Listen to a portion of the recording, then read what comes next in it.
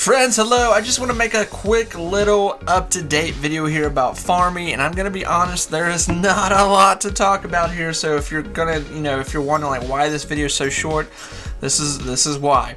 So first things first, obviously to catch you up to speed, get you up to speed here if you're not already, Farmmi recently did a reverse split here. It has not been pretty since then. The stock just refuses to stay above a 150, even a 120 at this point.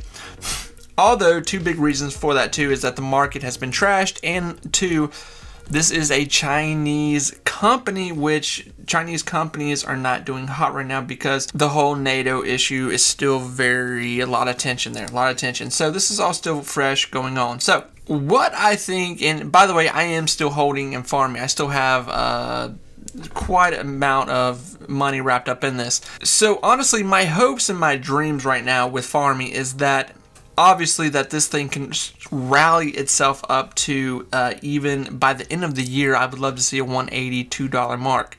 Is that going to happen? I really can't say right now. Probably not, to be honest, because we're not getting much out of this market, and like I said, the NATO conflict. We still are seeing Farmmi take on existing contracts and new contracts. Although we have been seeing this for over a year now, and it seems to do nothing for the overall stock. It really brings no volume at this point. It's kind of just like expected. But a few things that we are expecting here with Farmmi, and they have not talked about it as of recent. It's been over probably 8 months since this has been talked about with Farmmi, since they have mentioned it. Farmmi getting involved in cosmetics on top of what they already do, and that was really attracting a lot of people because obviously cosmetics are a huge market and bring in huge revenue. I mean, you're talking billions and billions of dollars.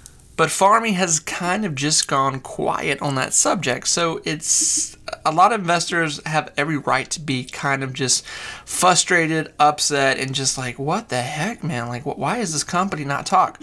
Farmmi does not release a lot of news. They don't talk a lot, and this has been the MO since day one with them. And when they do talk, they kind of just repeat the same thing and release the same kind of information. It's kind of a nightmare. So friends, like I said, I know I don't have a lot of positive news here. Like I said, my main goal for Farmmi this year is that the thing just survives. It keeps $1, and right now it's having a hard time keeping $1. We came out of this reverse split, and right now Farmmi is fighting for survival. It's fighting for God's sakes. Farmmi, release some kind of good news, release some kind of plan what you're wanting to do. That's what we're asking here as investors. So friends, I still like Farmmi. I still think this is a company that could potentially do something in the near future, but I do warn you, the next few months could bring under $1 here. Let's be honest here, because a lot of things are taking still massive hits, and the market is just not really getting any better. It's just not. It's not going to happen as of right now. So friends, with all that said, thank you so much for being here, and I really do wish everyone the best of luck with this one in investing. And friends, I will talk to you very soon. Bye everyone.